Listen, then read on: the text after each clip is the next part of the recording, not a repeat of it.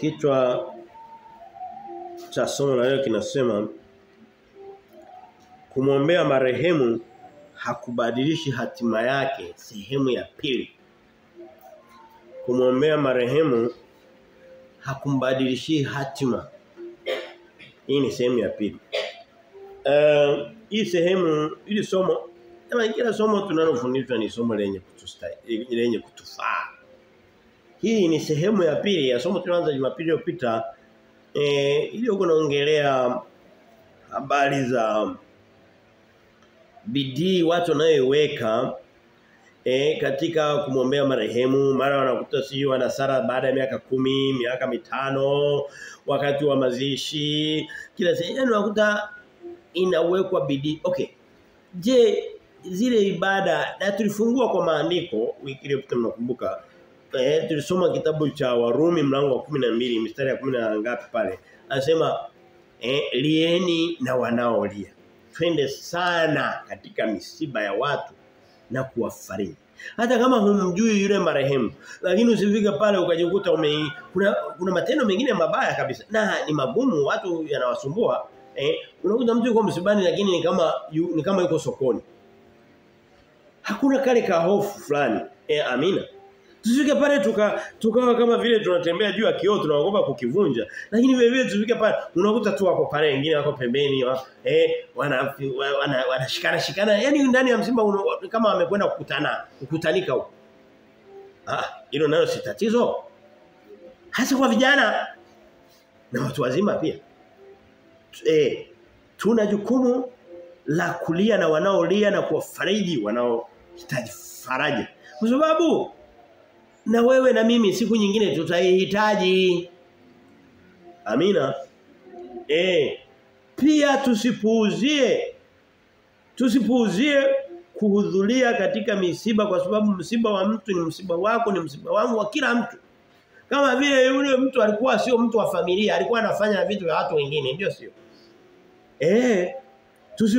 Tusiache kabisa. Lakini tulikuwa na somo ambalo ndio linaendelea leo ninayosema lengo tunapokuwa msibani kuna mahubiri ya makanisa ya wanadamu hawa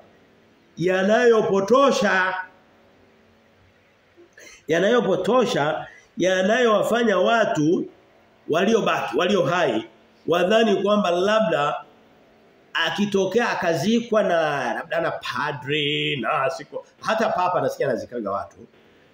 Basi ndiyo kama njia yake ya kuona mlango wa uzima wa milele. Hapana, hapo ndipo tunapogonga nyundo na kuhubiri kinyume na hiyo imani ya uongo. Mtu anapokuwa amekufa, wale waliobaki tukawafariji. Tufarijiane sana. Na tufarijiane kwa hali na mali, hata kwa vitu vyetu. Tufarijiane kwa kuwahi kufika pale msibani.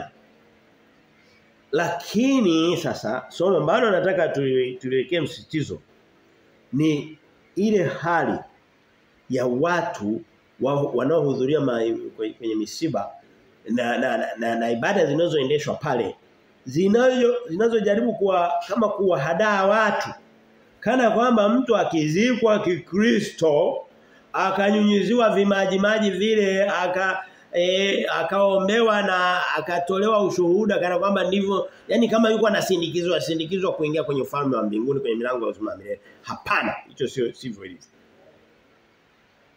By the way, tunapokuwa misibani ni sehemu nzuri sana ya hata watu ambao huwa hawapati muda wa kusikia mahubiri wayasikie. Wewe mhubiri unanisikiliza, hata kama ni mkubwa kiasi, hata kama una mikufu ya askofu 50, msibani ni sehemu nzuri ya kuhubiri wokovu wa uzima wa milele. Kwa sababu ni sehemu ambapo aliyekufa anawakusanya walio hai bado katika mwili. Ndio wakati hata watu waliokuwa wanajiona hawatakaa waonje mauti. Wanajiona ni wazima kama jiwe. Ni rahisi kidogo siku hiyo kale ka hofu kama mauti kumfanya amuogope Mungu, amkaribie Mungu.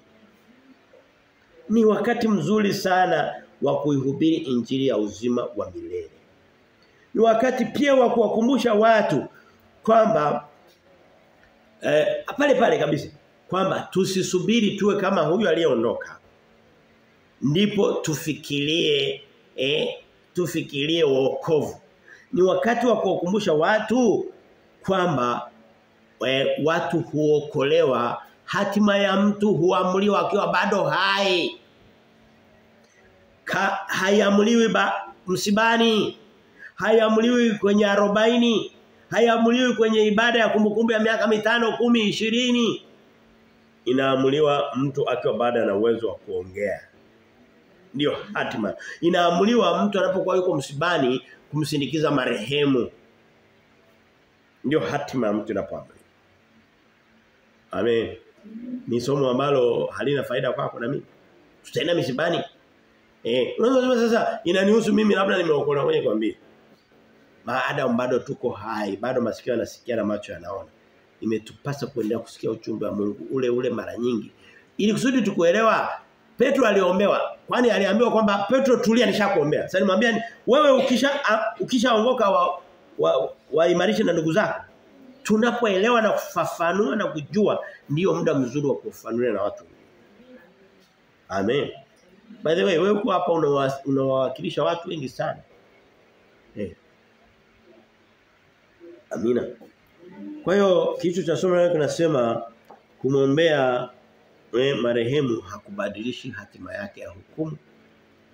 Na vile vile kama aliokolewa huwezi ukaja ukambadilishia hukumu ukamtupa jehanamu, maana kwa shaenda kwenye uzima vile vile. Nakumbuka sitaji kwenda huko. Leo taona hoja mbili kubwa lakini ni fupi tu. Hoja kwanza inasema tuna jukumu la kuwapa injili watu wakingali hai. Wewe uliyepewa wewe kwambie watu binadamu ni mali ya Mungu, sio mali ya Mungu. Hata kama shetani anawabeba. Ni mali ya Mungu, si ndio?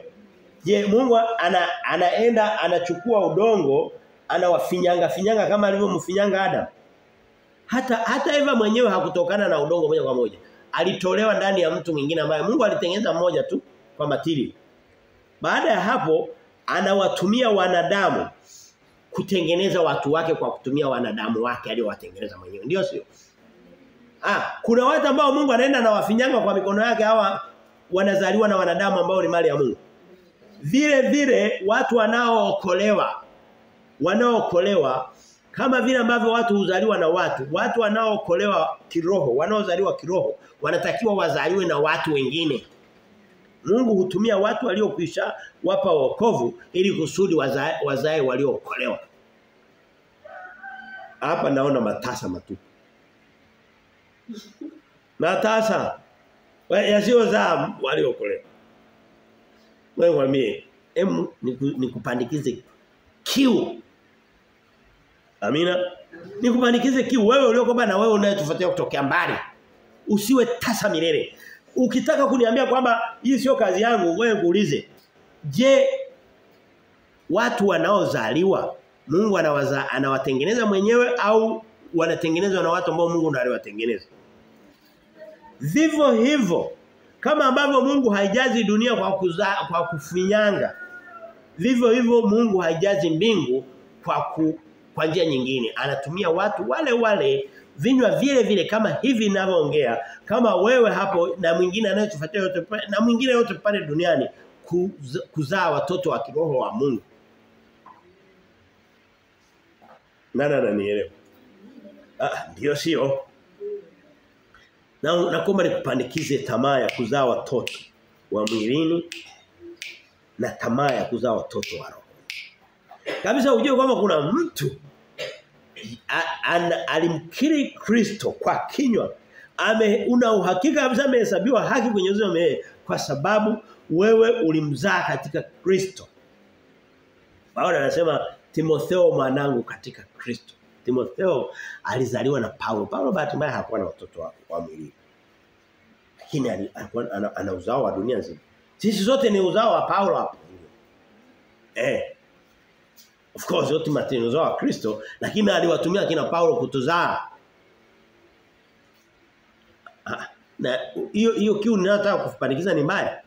Kabla unajua kwamba nani nadhani kwamba hatima ya wanadamu na ya kuku iko sawa. Wote wanaishia pale pale. Pana mwanadamu ana maisha baada ya haya. Na hafanani. Kuna viumbe idadi haijulikani, ni wakati bado nasoma biolojia za jumla. Nilikuwa najaribu kwa lakini sikumbuki idadi. Lakini kuna viumbe vingi sana. Vya baharini vyenyewe tu 80% ya nchi kavu. Na vya nchi kavu idadi haijajulikana bado inaendelea kugunduliwa. Vyote hivyo ni vingi lakini vyote hakuna kinachofanana na mwanadamu. Kwa maana kwamba mwanadamu yuko tofauti. Mwanadamu viumbe vingine vyote vitatembea juu, mwanadamu ndiye anayesimama akatembea peke yake. Ndiye ana lugha, anaiandika, anaitamka na imba. Viumbe vingine vyote vipo vinafanya matendo ya kibiolojia, vinazaliana, vina hasira, vinacheka, vinafurahi, lakini havijaumba kwa mfano wa Mungu.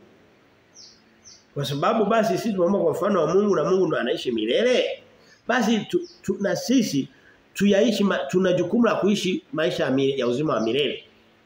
Na maisha ya uzima wa milele ni katika kumwamini Yesu Kristo, ni katika kulikiri jina la Yesu Kristo, ni katika maisha ya kiroho ya uzima wa milele. Nani ananisikia? Sasa hii kiu ninayotaka kukupandikiza wewe ya kujaribu wewe usiwe tasa katika vyovyote hivyo. Ni miongoni mwa vitu ambavyo vinapendeza Mungu mwanadamu kuwa na uzao pia wa mwilini. Leo hii dunia ina kama vile ambavyo inafunga kuzaa kiroho na inafundisha kutokuzaa kimwili. Vile vile ndio sio. Ndio sababu ina mavidonge na watoto vya majira vya umri miaka 7 10 anaanza kunywa majira. Ndio sio. Yesu anapenda, anasema neneni ulimwenguni kote mkawafanye watu wote kuwa wanafunzi wao. Je, alikuwa anawaambia kina nani? Hapa Tanzania alikuwa anamwambia nani? Alikuwa anamwambia wale maaskofu wanaoshinda wanakunywa mivinyo na pombe. Hapana, alikuwa anakuambia wewe Mkristo mdhaifu na mimi. Naomba nikupandikize kiu ya kupenda kuwazaa watu. Ukiona wamekushinda basi wakaribishe kanisani, wakihubiriwa mara 2 3 kuna watakata shauri sehemu fulani. Ukiona huna uwezo wa kunani na hapa katika tumesimama niko natengeneza sijui nini shauku. Nataka nitakapo sijui ni naomba Mungu apange pamoja na mimi nisipange peke yangu. Nataka nitakapoanza kupeleka injili nipeleke muda mrefu sana. Nifike mpaka mbali. Nimepitia kwenye changamoto fulani ya kimazingira. Lakini of course ina hali ya hewa lakini sasa hivi imetulia. Hali ya hewa sio tatizo la kutosha sasa. Sio kubwa. Lakini tuwe na kiu. Ukishindwa mwaka huu lakini kwanza ile kiu hebu endelea kuichochea yani isifutike. Hivyo unajua unaweza kutengeneza shauku ya jambo likawa kila siku liko kwenye akili zako lakini hujafanikiwa kulitimiza lakini kila siku unasema nitafanya. Hemu weka hicho kitu. Anzia kwanza kule kusema nitafanya. Jana ananisikia. Kwa hiyo tuna jukumu la kuwapa injili watu wangali hai. Tusisubiri kwenye mikusanyiko ya misibani. Huu ni muendelezo wa somo la wiki iliyopita nifafanue zaidi. Nataka mmeondoka na ujumbe. Tuondoke na ujumbe kamili. Somo la wiki iliyopita lilikuwa linajaribu nilikuwa sehemu ya kwanza. Ili inajaribu kutuonyesha kwamba mtu anapokufa. Watu wanapokuwa wamekusanyika kwenye msiba wa mtu na nini. Kwake ukurasa wake, kitabu chake kinakuwa kishafungwa. Mara unasikia siji fulani hawamekataa kumzika, sio mfanya nini kana kwamba wako wanamkomoa. Tulikuwa tunapinga hilo. Ni somo ni somo moja na hili lakini mistari kwa mingi nikaona kwa hiyo yako tofauti kidogo lakini yote yanaelekea kwenye hoja moja. Sasa tunaenda mbele kidogo leo tunasema pamoja na kwamba kwenye misiba Yaani mahubiri hayana faida, hayabadilishi chochote. Huwezi kusema kwamba ngoja kuna mwingine anakusanya wachungaji wanafika 7 na askofu watatu na masista sina kabila gani na dini nyingine zote na mashehe watare ili kusudi yani lile jopo limsukume ndugu yao kwenda mbinguni. Hiyo ipo haipo. Jopo kubwa. Okay, jopo kubwa lije kuonyesha kwamba tuna ushirikiano, tuna nini na nini lakini halina na lisije pale kuja kupotosha. Wengi likija litakuja kupotosha. Tunapokuwa kwenye misiba iwe ni sehemu ya kuhubiri injili ya uzima wa milele, kutoa mfano kwamba huyu aliyetangulia ndivyo na wanadamu. Unajua wakati mwingine watu kumbuka matakuja kufa. Sasa leo tunaenda mbele tunasema kabla hatujafika hata kwenye hizo matukio ya misibani na nini, tunalo jukumu la kuwapa watu injili wakiwa bado yani hatuna sio jukumu yani Mungu hajatuleta ili kusudi tukae na kula na kushiba na kuajiriwa na kupata kazi na kufanya nini. Hivyo vitu tunafanya lakini tuna jukumu la msingi la kuwazaa watu kiroho. Tunalo hilo jukumu. Kwa kutumia vinywa vyetu na miili yetu na miguu yetu. Sema tazama hiyo mizuri miguu ipelekayo injili. Wakorinto wa kwanza mlango wa 9 ni kimbie kidogo. Leo nina upako wa kuhubiri muda mfupi japo sasa upako unakataa. Ni upako wa leo ni kuhubiri muda mfupi. Wakorinto wa kwanza mlango wa 9 mstari wa 22 Biblia inasema hivi. Mistari mizuri sana anasema hivi. Anasema kwa wanyonge na alikuwa mnyonge ili niwapate wanyonge. Nimekuwa hali zote kwa watu wote ili kwa njia zote nipate kuwaokoa watu.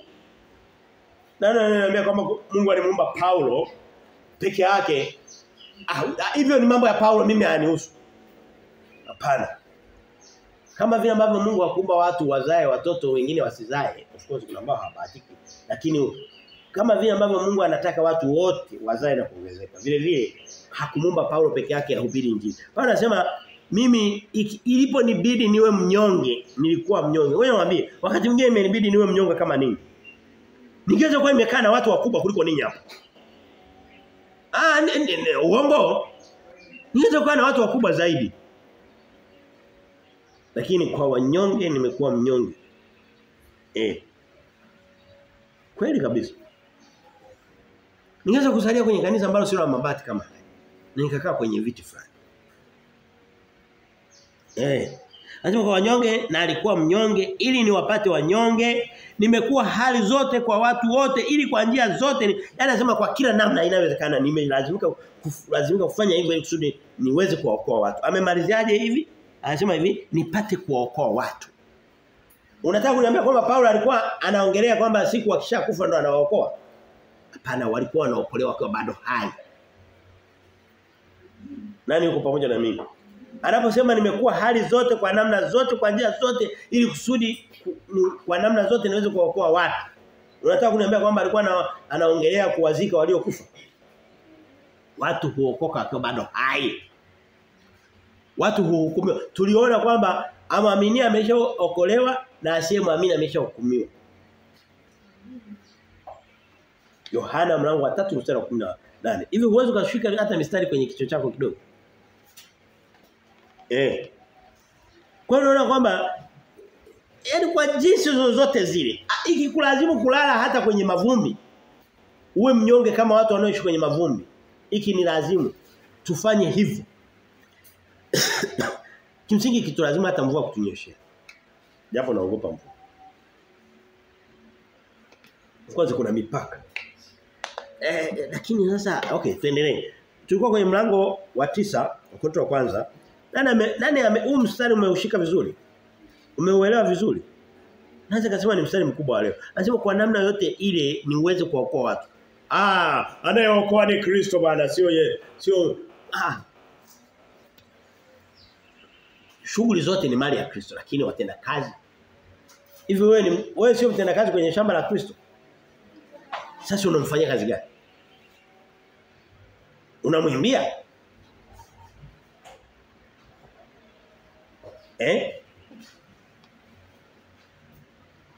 Korinto wa kwanza mlango wa 9 mstari wa 16 anasema hivi. Tulikuwa kwenye mstari wa 22. Mstari wa 16 wa Korinto wa kwanza anasema hivi. Mlango wa 9 mstari wa 16. Anasema hivi. Maana ijapokuwa naihubiri injili sina la kujisifia. Leo hii watu wahubiri injili wanajisifia hawajisifii. Kama yani mtu akishatokea tu kidogo kwenye TV chake anatafuta sifa zote. Anasema mimi naihubiri injili sina cha kujisifia. Uhubiri wa injili wa Kristo wa Paulo unafanana na wa Kristo. Hapakuwa na sifa nyingi sana. Mimi na cha kujisifia. Nimetafuta sifa. Nisamehe. Mstari wa 10 maana ijapokuwa naihubiri injili sina cha kujisifia maana nimewekewa sharti.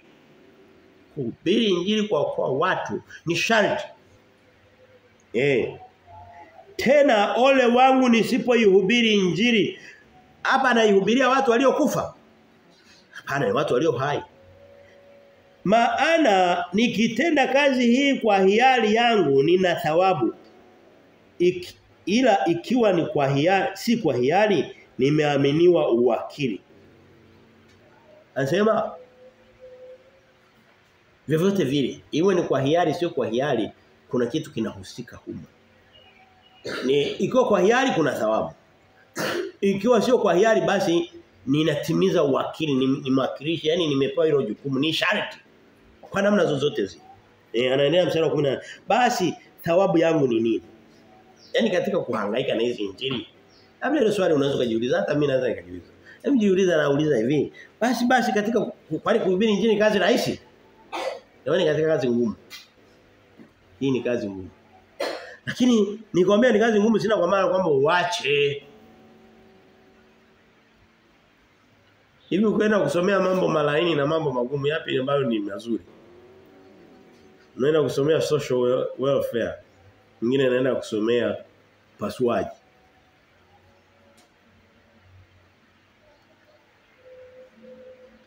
Human resource. Nakuta wako kama milioni 1 yani hawana ajira. Sio vitu rahisi. Basi anasema sura 10 anasema basi thawabu yangu ni nini? Anaijua anasema hivi ni hii ya kuwa nihubiripo nitatoa injili bila gharama bila kutumia kwa utimilifu uwezo wangu nilio nao katika injili. Anasema sasa nitalipwa nini? Anasema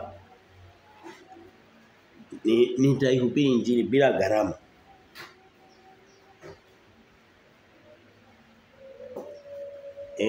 Unaweza kusema sasa sijaelewa uhusiano.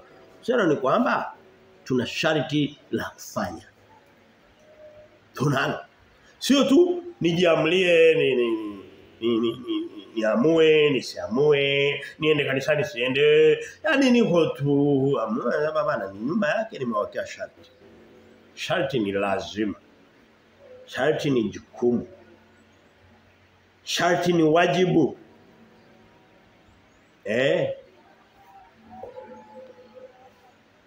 Lakini nyuma yake anamaliza anasema hili sharti na kwa kawaida penye wajibu pana thawabu, pana malipo, pana mshahara. Bwana anasema mimi mshahara wangu sehemu kubwa ni taji nilowekea. Tena katika kitabu kile cha kwa hiyo tuna jukumu la kuwapa watu wengine wakiwa ni sharti. Na imetupasa kuwa hali zote kwa namna zote ili kwa jinsi yoyote tuweze kuokoa watu. Anayeokoa ni Kristo mwenyewe. Ndio ni Kristo mwenyewe lakini anawatenda kazi. Kwani ngoja niulize. Kazi inazo watu na hizi hapa Mbezi kuna barabara zimetengenezwa. Si wanasemaga aliyezijenga ni Magufuli. Unaweza kuniambia kwamba Magufuli alikuja pale na makalai na makatapila na nini akaanza kujenga pale? Yalikuwa yanajengwa na watu, si ndio? Lakini likaitwa ni jina la Magufuli zile njia 8 hizo. Si ndio? Natoa mfano. Si ndio? Sasa tukisema naye kuwa ni Yesu, lakini mtenda kazi ni nani? Ni sisi wa Kristo wake. Ndio wokovu wote ni mali ya Bwana, ni kazi yake, lakini wale wanaoingia field na kwanza kufanya vitu hapa wakachanganya zege halilali wakufanya nini, sio yeye, ni mimi na wewe. Amen. Ndivyo. Lakini sifa hazitaitwa za Paulo na wewe na mimi, zitaitwa za Kristo. Zile barabara atasema hii barabara bado mafundi wamejifanya kazi, hapana, tunasema kazi amefanya Magufuli. Wala anaweza hata akawa hajui walianza siku gani wameanza siku gani. Nimetoa mfano. Kwa wanadamu ni rahisi kuambia vitu vya mwilini wakavielewa. Vipeleke kwa Kristo vinavurugana kata. Tayari hapa. Haya. Twende kwenye kitabu cha Yuda. Yuda ni mlango mmoja, tunasemaga Yuda mstari au mlango. Mlango wa kwanza mstari wa sikiliza. Mstari wa 22 na 23 sikiliza. Tuna jukumu. Wewe mwambie ukisikia jukumu usili. Unaweza usilitimize siku hiyo ndugu yangu. Lakini lipe nafasi kwenye moyo wako. Unajua kitu kishaingia moyoni ni hatua nzuri ya kwanza. Mbaya ni kitu kukataa kupenya katika moyo wako. Hebu kipenyeze. Leo nataka usitende, nataka ukipenyeze moyoni kipate sehemu ya kufanya ya kukaa. Hilo tu. Yuda mlango wa kwanza mstari wa 22 anasema hivi. Wahurumieni wengine walio na shaka na wengine waokoeni kwa kuwanyakua katika moto na wengine wahurumieni kwa hofu mkilichukia hata vazi lililotiwa uchafu na mwili. Anataka kusema kwamba mwili ndio unaotenda dhambi na dhambi inaua. Mshahara wa dhambi ni mauti. Biblia inasema. Amen. Sasa anasema katika kuwahurumia watu. Ngoja wame tunaomba peleka injili kuwahurumia watu. Hebu unadhani kwa mfano ninavyokuwa nahangaika na kuhubiri injili na nini hivi? Lengo kubwa ni nini? Nipate sifa. Lengo kubwa ni nilipwe mshahara na mtu. Ni katika ile kazi ya Kristo na mataji, lakini nyuma yake ni kuwahurumia watu. Mimi nikiwaangalia wa Tanzania sehemu kubwa watu wanaongea Kiswahili na mipaka yake, nikikumbuka kwamba kuna injili, kuna kitabu cha Ufunuo, watu hawajui ni nini ndani yake na ni neno linaloangalia linalohusu uzima wa milele. Biblia ninajikuta na tamani kwa huruma tu nifafanue atakayesikia sikie. Basi. Anasema wengine wahurumieni. Ni huruma hiyo. Ile huruma imetokea kwa Kristo, alafu sisi wa Kristo tunachukua sehemu ya ile huruma ya Kristo. Tunaifanyia kazi. Mungu alihurumia watu wake, akawapenda hata akamtoa mwanae pekee kusudi kila muamini asipotee bali aone uzima wa milele. Basi tunachukua ile huruma ya Kristo tunaifanyia kazi. Nani anaelewa maneno? Ni huruma tu. Leo hii watu wanapeleka injili sio huruma. Wala kina maposa sio huruma, ni sifa zake na vyeo vyake na pesa zake na utajiri wake na umaarufu wake. Hakuna huruma hata kidogo. Na hawa manabii unaokuta wanainua majengo mpaka juu, anaishi kwenye mbingu wakati uko duniani.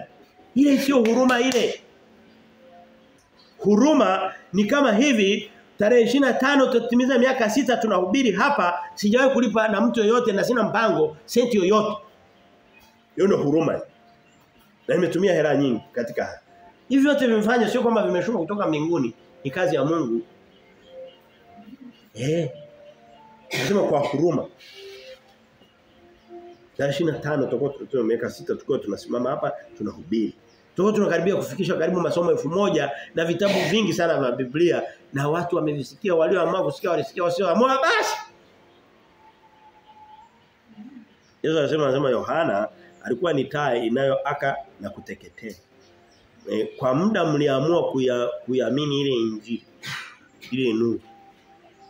Lakini ile nuru haikaa muda mrefu. Iliisha.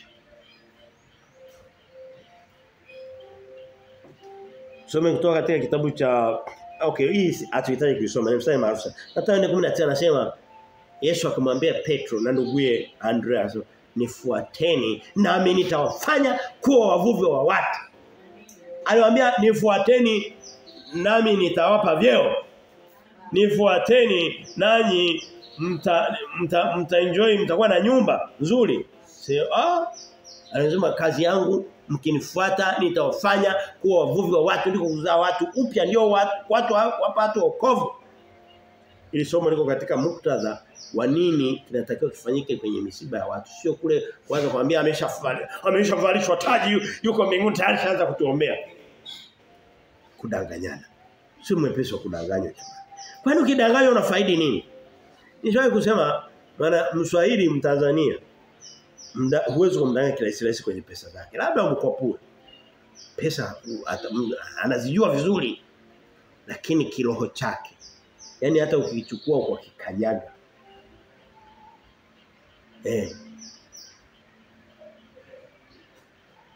Hata ukituma hata ukitupe chooni hajalishi.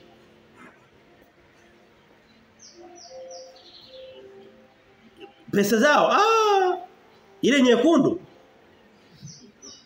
hata buku mkali kweli, yani anaweza akakukata shingo na buku lake, lakini kiroho chake kipepete unavyotaka, mdanganye unavyotaka. Na tulisoma mstari mmoja kutoka kwenye kitabu cha, nakumbuka wiki iliyopita, kwenye kitabu cha jina wana Amos. Anasema watu hawa, akitokea mtu aliyejikinai akawatabiria habari za mvinyo na nafaka, mtu huyo atakuwa nabii yao. Yaani akishajitokeza mtu tu akaanza kuwatabiria vitu vizuri, tayari wameshamfanya nabii na kuhani wao. Roho zao wanaziacha. Wewe hutapata sehemu ya kujifunza maneno haya ninayowaambia leo. Hutaipata. Tayadharau, tafuta sababu ya kimbia na nini, lakini hii ndio kweli.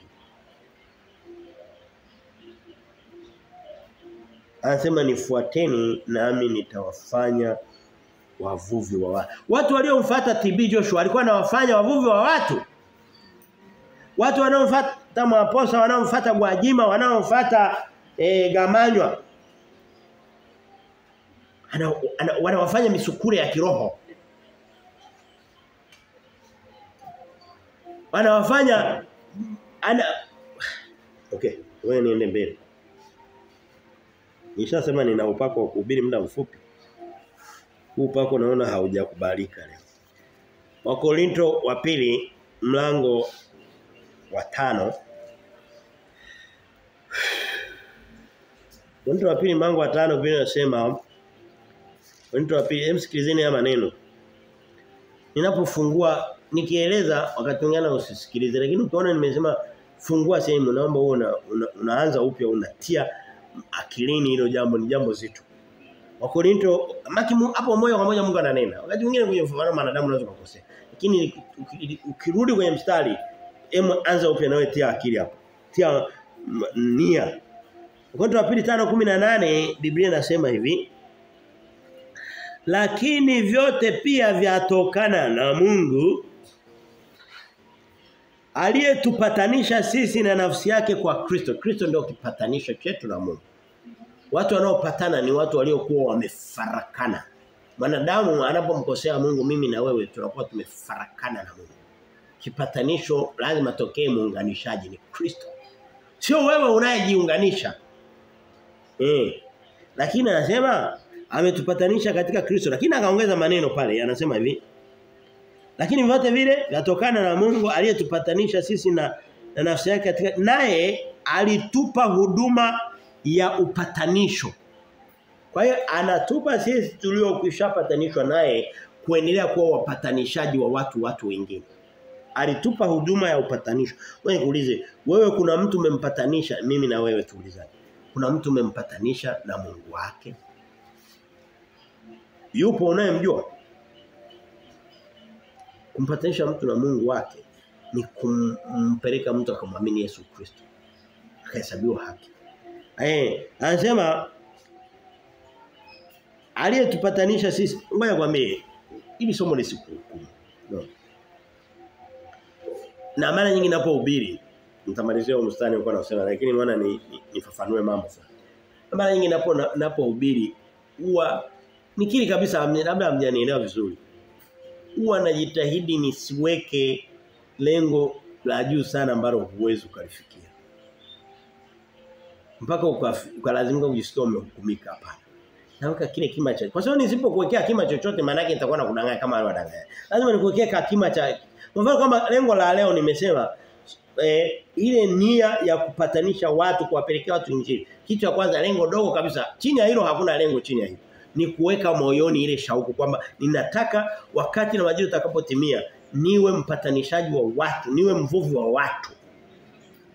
Atokee mtu amevuliwa, amepelekwa kwa Kristo kwa nguvu zangu. Yaani nakwambia kwamba naweka malengo, ndani ya mwezi mmoja umeshavua watu 5 ingekuwa nimekudanganya, utaweza. Lakini kwanza weka nia hii. Nimekuwa nasikiliza baadhi ya mapasta, kwa mfano mapasta wa makanisa ya IFB ya nje huko. Wanaweka malengo makubwa wakati mwingine. Okay, sio vibaya. Nikasema ukiyaweka kwa Wakristo wa Kitanzania yale malengo, watakukimbia wote. Kwa sababu yani yako juu. Je, ni kosa hapana? Malengo kwa kawaida yanatakiwa yawe juu. Ukiweka lengo la chini sana, sio njia nzuri ya kuweka malengo. Kwa mfano unaweza kusema kwamba kila mwaka naweka lengo nihakikishe kwamba nyumbani kwangu nakula ugali mwaka mzima. Hilo ni lengo? Sio lengo hilo. Wewe kila mtu atalifikia hilo. Unaweza na kalengo ka juu kidogo. Kwa hiyo lengo la kwanza ni kuweka shauku, tamaa, nia. Paulo anasema, okay, tuendelee mbele. Tutamsema siku nyingine. Aliyetupa huduma ya upatanisho, mstari wa 19 anasema, yaani Mungu alikuwa ndani ya Kristo akiupatanisha ulimwengu na nafsi yake, asiwahesabie makosa yao, naye ametia ndani yetu neno la upatanisho. Anasema ni Mungu anajipatanisha na dunia ndani ya Kristo, lakini hilo jukumu ameliweka ndani yetu kwa neno lake. Kama vile Mungu amejiongezea uzao duniani wa mwilini, lakini akaliweka ndani ya wanawake na wanaume. By the way, ngoja nikwambie, wewe ambaye Mungu amekumba ukiwa na jinsia ya kike. Mungu ameweka kitu kikubwa sana ndani yako, kuweza kuleta wanadamu duniani. Ni kitu kikubwa kweli kweli.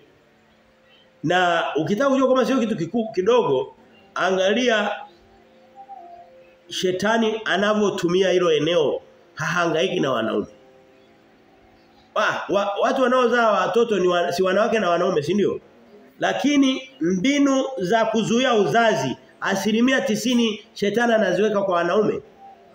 Kwa wanawake. Kwa sababu anajua hapo ndipo uzito ulipo. Ndio sio. Shetani hana tofauti na simba. Simba akimfukuza mnyama, haenda akakamata mguu, anasema ngoja nikamate kwato. Kwato nayo ni kiungo ndio. Anatafuta hapa. Hapa kuna mishipa mikubwa, kuna vitu vinaitwa jugular vein.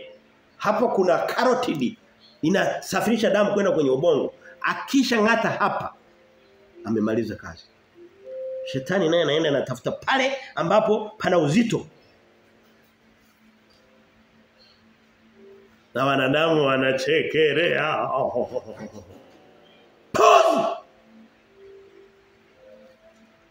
Inaudhi unapokuta shetani na mipango na watumishi wake wanafanya vitu viko wazi kabisa, vya wazi lakini wanadamu wametiwa upofu. Hoja ya pili nasema hivi. Mungu ni Mungu wa walio hai. Pamoja kwamba injili inatuambia kwamba wanahubiriwa watu wakiwa hai na nini, lakini tuongeze uzito kwamba Mungu huwa hajishughulishi na wafu. hana shughuli nao. Kwa jinsi hiyo basi tunapokwenda misibani vile vile tusianze kushughulika na aliyekufa na kumwombea, hapana. Tushughulike na hawa wazima walio hai. Tunaongelea uzima wa kimwili wa macho ya nyama na damu. Mungu ni Mungu wa walio hai. Okay, unaweza kusema iko. Tuende katika kitabu cha Mathayo mlango wa 22 mstari wa 30 anasema hivi. Mathayo 22. Sikiliza, huu ni mstari mzito, mimi naupenda kwa sababu kwanza umetoka kinywani mwa Kristo mwenyewe. Lakini hiyo sio sababu pekee. Anasema hivi, Mathayo 22:30. Tungeweza kusoma hata kwenye Marko sehemu nyingi tu. Lakini Mathayo kwa sababu kitabu tulikuhubiri, kwa hiyo tunakumbuka mstari kwa mstari. Mathayo 22:30 anasema hivi. Kwa maana katika kiyama hawaoi wala hawaolewi, bali huwa kama mstari wa huwa kama malaika. Mstari wa 31 anasema hivi. Tena kwa habari ya kiyama ya wafu, hamjasoma neno lililo neno na Mungu akisema, mstari wa 32, mimi ni Mungu wa Ibrahimu na Mungu wa Isaka na Mungu wa Yakobo. Mungu si Mungu wa wafu, bali ni wa walio hai. Mungu anashughulika na walio hai. Hata walio kuisha kufa lakini walikufa wakiwa na uzima wa milele. Okay, tukitumia huu mstari tu ama hiki kipande cha maandiko kinachosema Mungu ni Mungu, anasema mimi ni Mungu wa walio hai, sio Mungu wa wafu. Je, wale waliokufa Mungu anakuwa anashughulika nao pale? Mungu ni Mungu wa walio hai. Some kutoka katika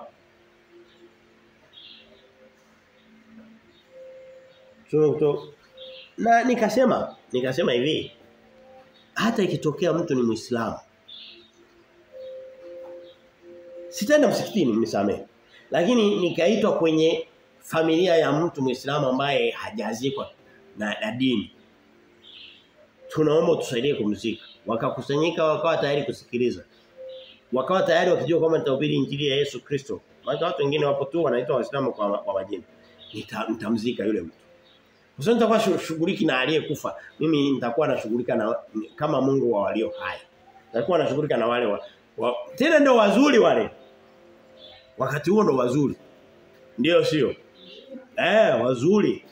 Kwa sababu kushughuliki na waliokufa na kushughulika na walio hai. Na walio hai wote Mungu anawataka. Yohana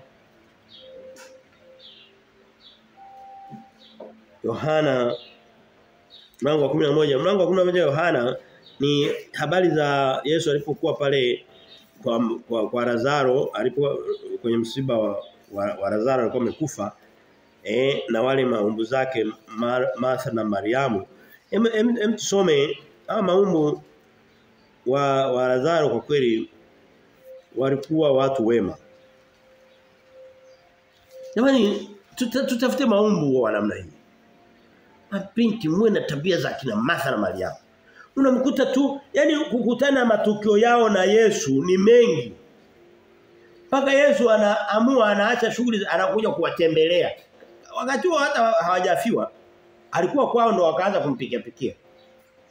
Je, wewe binti wa leo uko tayari kutembelewa na Yesu kweli? Au unatembelewa na kina Beyonce, unatembelewa na fashion, unatembelewa na zile nywele nyekundu hazikai na Kristo? Mimi sielewi, lakini siwaoni Yesu na zile nywele nyekundu pamoja. Nisamee.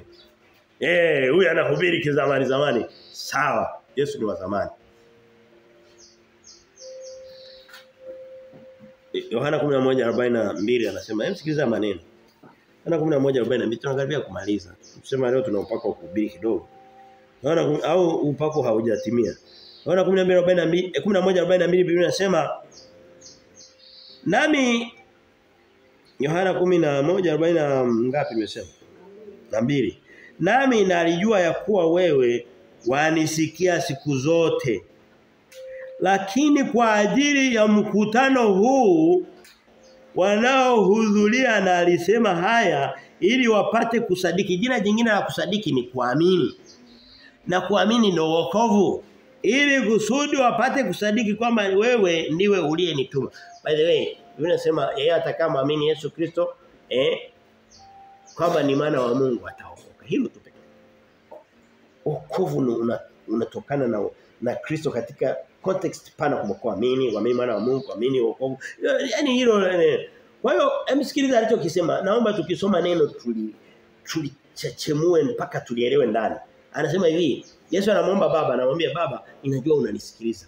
Sikuhitaji hata kukuomba hicho chochote. Sasa alikuwa anamuomba, wakati baada ya kusema hivyo alimuita Lazaro aje.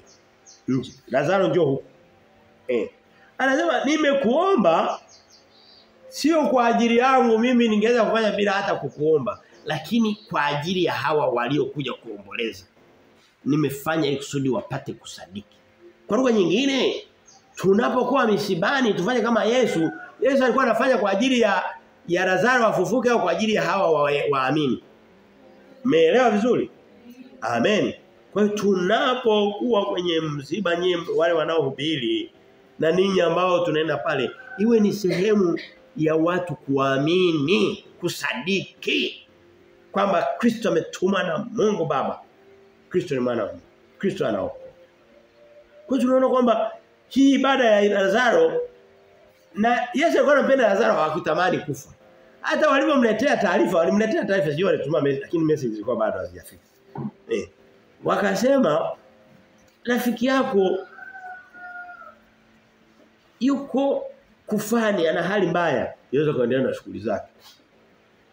Huko alikuwa maeneo ya kaskazini kwa Galilaya. Lazaro yuko Bethania karibu na kusini karibu na huko Judea. Baadaye taarifa zinaonyesha anasema yule mtu ameshakufa. Akaenda kukaa siku 4.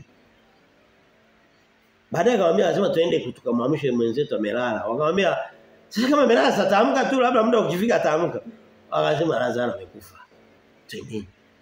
Wakasema juzi umetoka kupiga mawe. Unaenda tena? Anasema naenda. Kwa sababu kuna masaa 12.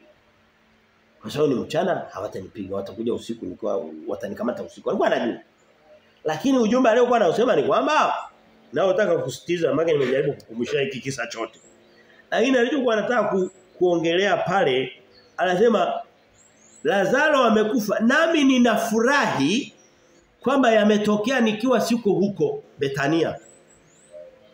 Yametokea nikiwa mbali, wasio wasema amefanya ujanja akamfisha. Sema yeye mjifanye ukufa afu umefufuka. Anasema hapana, yanatokea mimi niko mbali na nimechelewa nije nikute kabisa ameshaanza kunuka. Ili kusudi. Kwa hiyo ujumbe tunaopata ni nini?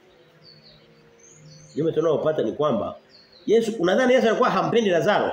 Alitaka hilo tukio la Lazaro kufa na kunuka baadaye na kufufuka liwe ni kigezo cha watu wengi kupona. Nani mwenye kusikia maneno? Vile vile ule msiba unapokuja, wakati mwingine mimi naamini Mungu analeta misiba ili kusudi watu wapate sababu angalau hata ya kujisitiri basi. Wale ambao walikuwa hawajawahi kuvaa kanga mwaka mzima angalau waonekane. Jana nilikuwa msibani. Kuna nikutana na watu nilikuwa naona wabaya wanavaa walikuwa wamependeza jamani. Wamejifunika vizuri, wamependeza. Nisema kumbe ningekuwa basi tunaishi msibani kwa sababu wanapendeza msibani. Niliona kama watatu. Jana. Some kutoka tuna mistari mitatu ya mwisho ya kufunga haraka anasema hivi. Biblia inasema katika kitabu cha Wakorinto wa pili mlango wa 6 mstari wa 2 haraka sana. Huu sitauhubiri sana. Ni mstari uko straight. Yaani ni waziwazi hauhitaji ufafanuzi. Wakorintho wa pili 6 mstari ule wa 2 anasema hivi. Kwa maana asema wakati uliokubalika na alikusikia. Wewe kwambie wakati wa wokovu sio kila wakati. Ni wakati uliokubalika. Anasema na alikusikia siku ya wokovu na alikusaidia. Wokovu haupo kila siku. Uko kwenye siku kadhaa. Kuna siku ya wokovu. Anaendelea anasema tazama wakati uliokubalika ndio sasa. Tazama siku ya wokovu ndio sasa. Unataka kusema sasa maana yake nini? Wokovu unapatikana wakati bado uko hai na sio siku zilizo nyingi, ni siku moja, ni siku maalum. Anaposema siku ya wokovu ndio sasa, alikuwa anamaanisha kwamba ndio sasa tayari umekufa, sasa ndio muda wenyewe. Hapana, ndio sasa ukiwa bado unapumua.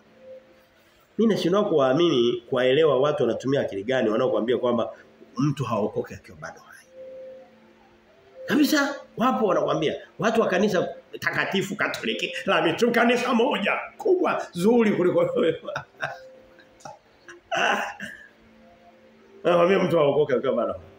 Paka afi. Hai. Mungu Mungu ni Mungu walio hai. Saa ya wokovu ndio sasa. Alikuwa anaongea na mtu aliyekufa.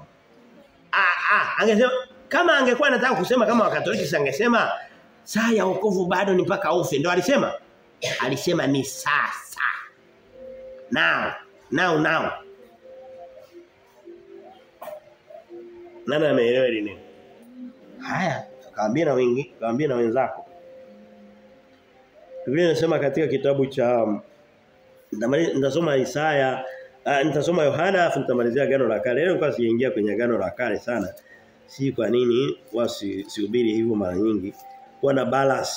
Kwa sababu maagano yote yana jumbe zinatusu. Definitely ujumbe mkubwa huko kwenye Agano Jipya, Agano la Kanisa. Lakini tusome Yohana 12:46. Tuzo kwenye Yohana 12 tumalizia na nabii Isaya. Ni maneno fulani kama ya maonyo ya mwisho.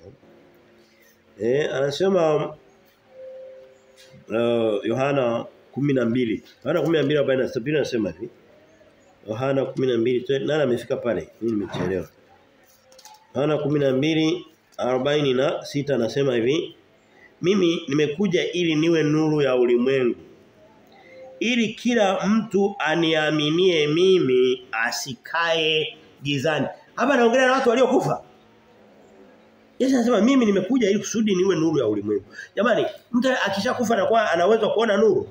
Tunasema kumbukumbu lake limefutika na hana chochote, hana jara, hana nenda tafute maana ya maneno.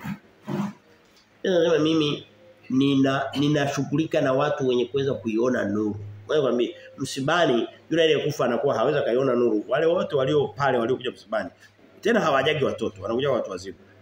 Wanakuambia wanao macho ya kuweza kuiona nuru na kupona. Biblia inasema katika kitabu cha Isaya mlango wa 56, ni mstari maarufu sana. Isaya na nakumbuka kitabu cha Isaya tumekimaliza sio muda mrefu, kwa bado tuko kwenye mlango wa 55 zamani. Mstari wa 6 anasema hivi. Mtafuteni Bwana wakati bado anapatikana. Tafuteni Bwana wakati bado anapatikana, muiteni wakati yu karibu. Kuna wakati atakuwa hapatikani, ni baada ya mtu kuwa amelala mauti. Tafuteni Bwana wakati bado mnaweza kuona nuru. Ifurahieni nuru wakati bado mna macho. Tafuteni Bwana wakati bado anapatikana. Baba mbinguni, nakushukuru kwa ajili ya neno hili.